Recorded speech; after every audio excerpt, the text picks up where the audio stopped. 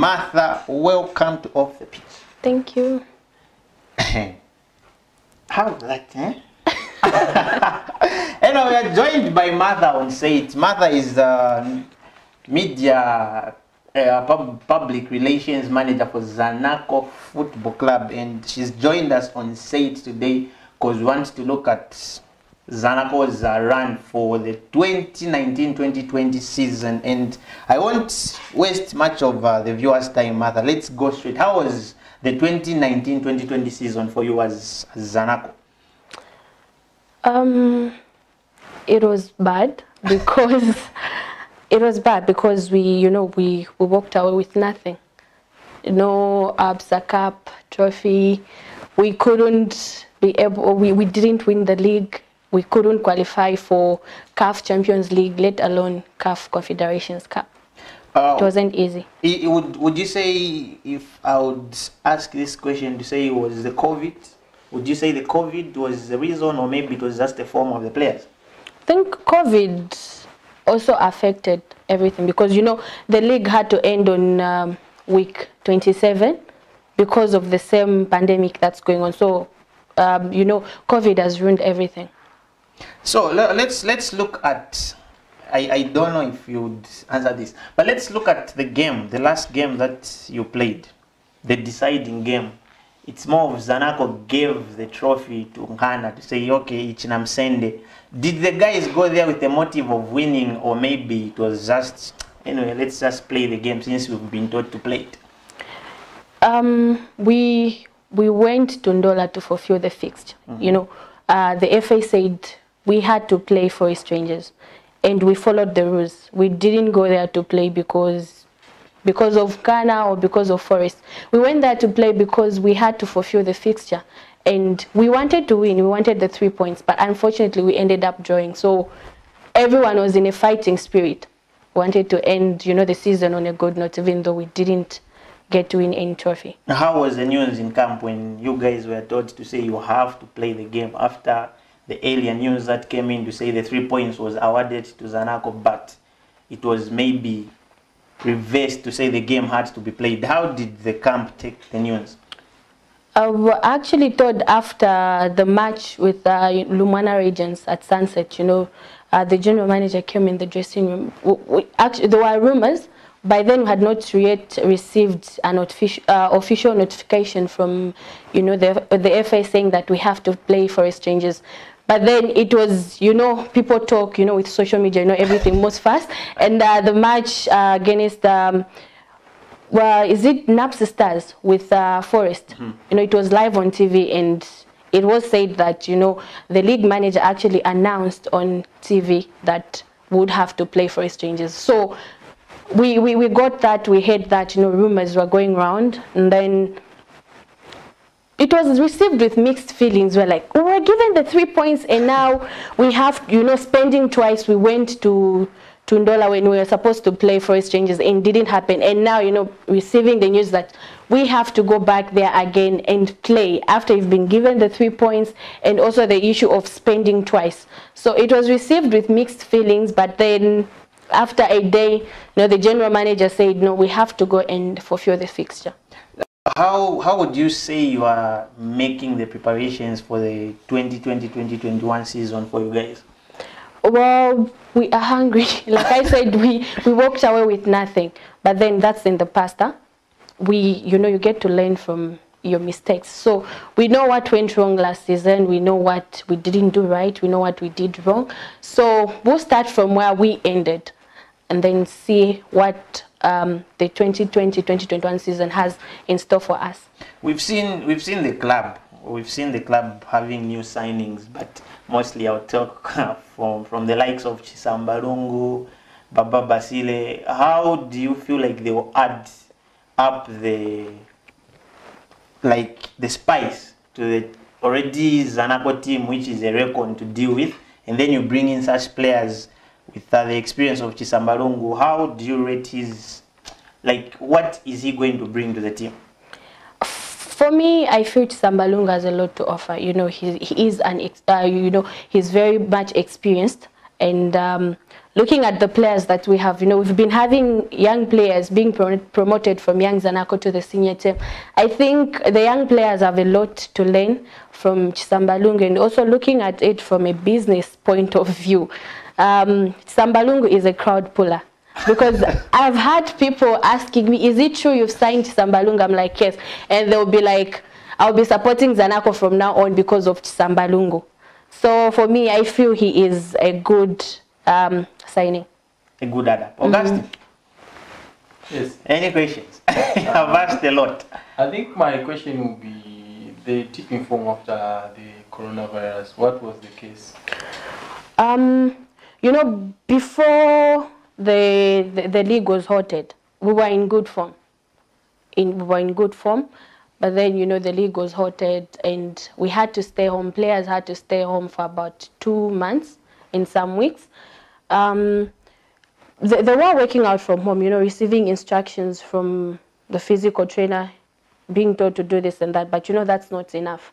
And coming back when the league was resumed, each and every player's fitness, some were bad, some were good, and they had to get back in shape. And we didn't have, enough time to have them get back in shape. And I feel somehow that also contributed to our poor performance. And it's football. It's football. You just don't expect them to get back, to be fully fit just right and then just after playing one match. But as you saw, after playing 1 or 2 matches, they kept on improving until we recorded our first win. Because I personally, on the 18th, when we had the show on the 18th, when the league was supposed to resume, and Zanaco were supposed to take on Forest Rangers. You remember I predicted that Zanaco will win the league. Because I thought before the break, you are on a very good run of form. Yeah, the form, yeah. Yeah, because under Chris Kunde, you had never lost a league match up to that point. And then it's sad that it had to end this way, because I felt if you would have gone the distance, Zanaco would have won the league title. It was so open. In camp. Yes, we were very much confident, but you know how football is. Sometimes things don't go the way you would want them to. And believe me, no one would wake up and say, today I want to lose. Now I've seen people blaming players and all that, but it's their job. And they have to make money. They make money through playing football. No one would just wake up and say, today I will let my opponents score, today I am going to lose. It's not like that. Each and everyone puts in their very best, but at times things just don't go the way you've planned them. So we didn't win anything, but we still have the next season that's coming up, and we are preparing for that. So just on Zanaco, Kelvin Kapumbu. We saw him being voted man of the match in the last game against Forest Rangers. And I remember he was being interviewed by Super Gaspar Ngurube. He asked him, Kelvin was rough. And then he said, no, I wasn't rough, I was just tough. And for me, he's one of the best holding midfielders in the land. How impressed have you been with his development? Personally, I am really, really impressed. For me, I feel he's the best number 6 that we have so far in the country. And like you said, he's really improved, looking from how he's been playing. He keeps on improving each and every game, and he's been able to keep he's always in the starting 11, and that's how it's supposed to be. You always have to fight, to make sure that you don't get replaced, because if you don't perform well, you'll be on the bench. So he's been doing very well. So are we seeing any new signings apart from the ones that are already in from Zanaco? So far, no. I will let you know if we get to have any players on board. Before we let you go, any words to the other teams out there, the Zanaco, the Force that you're going, any warning to the teams out there? I wouldn't say it's a warning, but we are looking for, personally, I'm looking forward to the 2020-2021 season. It will be a fresh start. We're all starting from zero, so we shouldn't be relaxed and say maybe things will go the same way that they did for each and every club this season. So we all have to pull up our stockings, and put things in order, put things in place, and see to it that we'll be able to perform the way we want to next season. So we are hungry. We'll be returning for training on the 14th of September. And then see the way forward, maybe go for pre-season. I'm not sure yet on that. But I am really looking forward to the next season. Oh, okay, let me just ask this question. I know maybe it will sound a bit weird, but it's rare to see a lady indulging themselves a lot into football. Who inspired you to do what you're doing? Who inspired me? Growing up as a child, I used to play chimpombo. You know, by then we were only girls in our family. We were 4 girls, 1 boy, the last born. So for me, I would always be with dad almost all the time, and people would say, this one was supposed to be a boy. So I used to play chimpombo. Fast forward in should be grade 7, I started playing netball. I am more talented. I would play netball, I would play basketball and play football. Then in grade 10, I took football. So I played football for 3 good years, but my father was against it. And growing up, I would tell my dad that I want to be a professional footballer and a journalist. But then he was against me playing football. So that's how I got to love football. And when we had a TV, I can't remember the year, it should have been 2009. It was free to air by then. So one had, South African channels.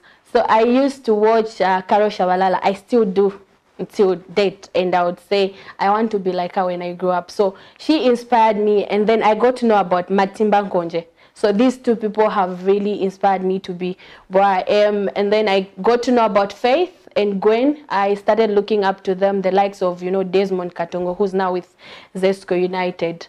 So I've been learning a lot from each and every one of these people. So what's your message to the ladies out there who would want to be in your shoes right now, who would feel like their dreams are being shattered, but for you found another way of doing what you always wanted to do?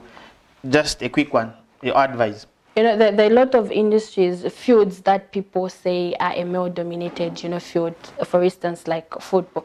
But then there are people like me, people like Gwen, people like Faith, people like Lillian, and people like Christina at Forest that have changed that perspective. And as you can see, a lot of, females have indulged into this field. So if you have anything that you want to do, just set your mind to it and just fight and see your way forward and believe in yourself, just so you make sure you get to that. If you have to believe in yourself first, self-belief is what works.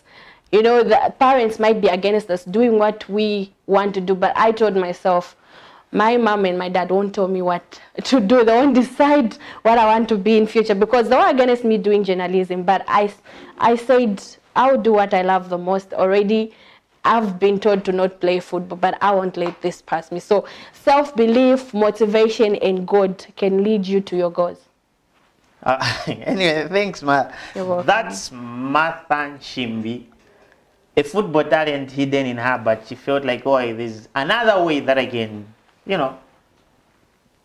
get into the sports industry without me playing football. And here she is doing it. She is the Zanaco football team media PR